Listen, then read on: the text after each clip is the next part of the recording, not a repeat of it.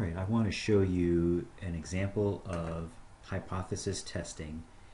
This particular video is using the critical value method, as you can see up here at the top. And there are 6 steps. You know, different books have different number of steps. I'm just going to show you this method. It's the 6 steps of hypothesis testing. And again, this is using the critical value method. In a separate video, I will show you how to use the p-value method for a particular example.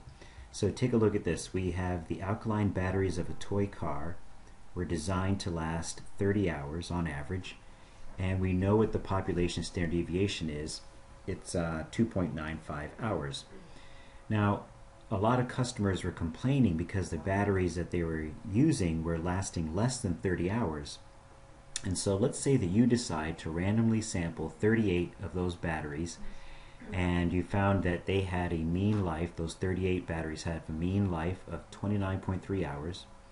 And the question is there sufficient evidence at the 5% level of significance to support the claim that the mean battery life is actually less than 30? So walking through these 6 steps, the first thing you should do is to state the null and the alternative hypotheses, and then I suggest you decide which one is the claim. That's pretty important as well. Here in step 1, decide which of these is the claim, the null or the alternative, because we're going to, in our final step, state the conclusion of the hypothesis test. All right, so you'll see what I mean by that in just a minute. But let's start with something easy. Let's start with the null and the alternative hypothesis.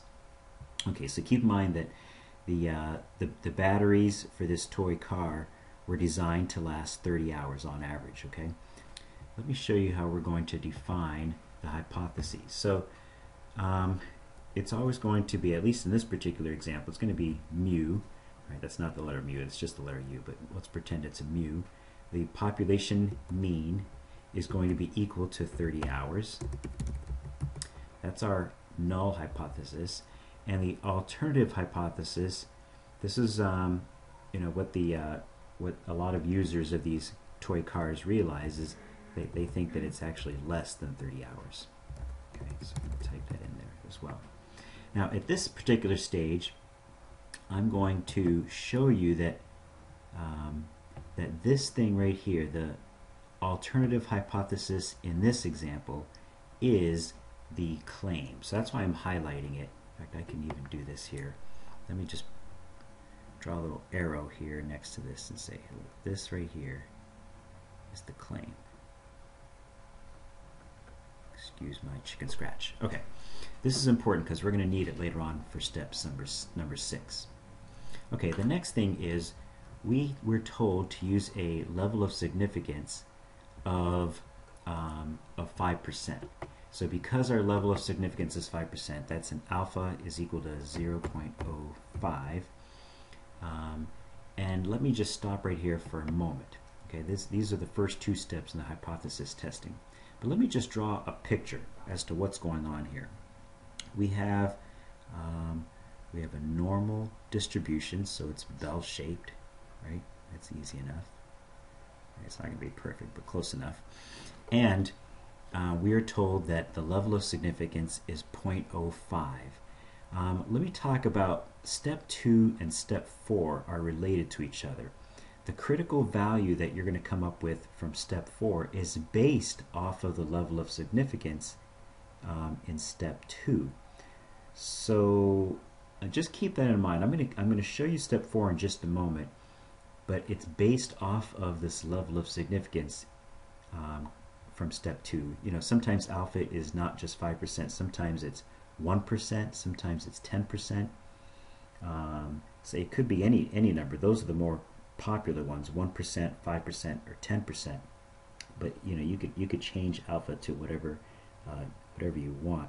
Sometimes it's the level of significance is not given to you, and typically 0.05 is probably the more popular one. Okay, so we're going to come back to step 4 in just a second. I don't want to skip over a step, so let's go to step 3. Let's calculate the test statistic. And I've got the formula here for you. You can see it right there. It's take your sample mean and subtract the population mean of those sample averages. All right, so the mean of the means. And then we're going to divide it by standard error. Standard error is the population standard deviation divided by the square root of n. So I've got that already worked up here. On my calculator. So we were told that the average of these 38 batteries was 29.3. From that, I'm going to subtract the mu, which is 30 hours. And then I'm going to divide that by, and then I open up another set of parentheses because I've got two things going on in the denominator, right? So I've got my standard deviation 2.95, population standard deviation 2.95, divided by the square root of n. We had 38 batteries. So when I crunch all that together, now this is going to give me a z value, so I'm going to round this off to 2 decimal places, and I'm going to call this negative 1.46. I'm going to do that over here. I'm going to punch in a negative 1.46. All right, that's our test statistic. Very, very important number. Now that's a negative z value, so it's going to be on the left side of 0. So if I was to go back to my drawing, you would see that over here, if you want to put 0 in the middle, right, our test statistic is negative 1.46, so somewhere over here to the left side of 0. Right, there's our test statistics coming from this guy right here. Okay, well, the critical value that we're going to come up with in step 4, like I mentioned a moment ago, is coming from step 2. It's coming from that level of significance. So in this particular case, alpha is 0.05. What we're really going to do is this. Here's what we're going to do. We're going to fill this in with a shaded to the left.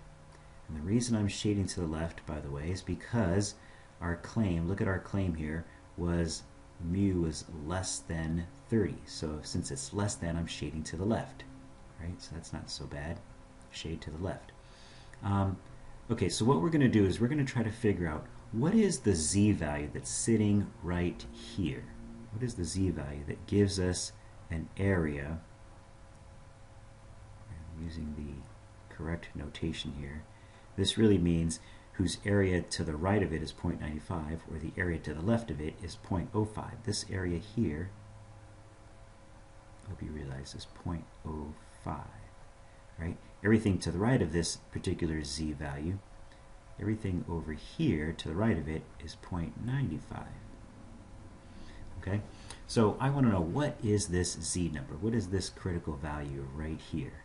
This z score. Well, you could look this up on a table. You could actually, if you have your calculator, you can use inverse norm. That works as well.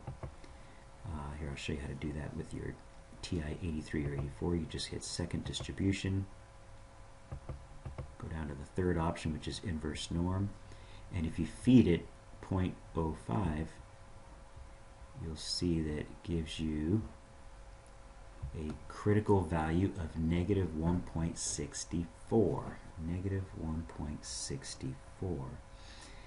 Now, do you see that our test statistic, though, of negative 1.46 is not in, right, it's over here. It's not in this shaded area. It's not in this left tail at all. So because it's not in the tail, we're now ready to answer step 5. Step 5 is, all right, what are you going to say, what are you going to state regarding the null hypothesis? And because this is not in the critical area, then the null hypothesis is going to be stated this way. We're going to fail to reject the null hypothesis. All right, we're going to fail to reject it. If our test statistic, if this value here happens to be in the tail, you know, what if we had calculated a test statistic of, say, negative 1.80 something, or even negative 1.65, that would be in the tail. You know, anything smaller than negative 1.64 would put us in this shaded area, this reject region over here. So because we were not in that region, we're failing to reject, but if we were, we would reject the null hypothesis. I hope that's clear. Okay, so we're not in the reject region, I'm failing to reject, and what I like to do sometimes here as well is this. I like to sometimes say, okay, if I'm failing to reject the null, then going back over here to step 1, I like to sometimes put an arrow going up, almost like a thumbs up on the null, saying, look, I'm not rejecting you, and in essence, I'm rejecting the alternative. It's like a thumbs down on the alternative, which means I just thumbs down, I just rejected the claim, right? The claim was the alternative. If I am accepting, so to speak, I put that in quotes, if I'm failing to reject the null, then I am rejecting the alternative. I don't have enough evidence to support the claim. In this particular case, that's where the claim is. It's in the alternative. So my final step then in step 6 is going to be that there is not sufficient evidence to support the claim. I can't just stop there. I have to be a little more specific. At the 0.05 level of significance, that's important because if it wasn't 0.05, if it was 10%, I'll let you figure out what's going to happen there. The result might be different. So I do not have enough evidence to support the claim at the 0.05 level of significance. And that's where I'm going to stop right there. It's as much as I need to state. So that's how hypothesis testing works for a critical value. You're going to determine if the test statistic is in that tail or is it not in the tail. If it is in the tail, then at step 5 you reject the null. If it's not in the tail, then at step 5 you fail to reject the null. Right? So then you come back over here at step 1 and you determine, hey, am I going to do a thumbs up on the null? Did I fail to reject it? Or am I going to do a thumbs down on the null? Am I rejecting the null? And alternatively, if you thumbs up on the null, then you thumbs down on the alternative hypothesis, and vice versa. If you thumbs down on the null, you thumbs up on the alternative. And depending on where that claim is, then you can state in step 6 whether there is sufficient or there is not sufficient evidence to support the claim. Hope that helps.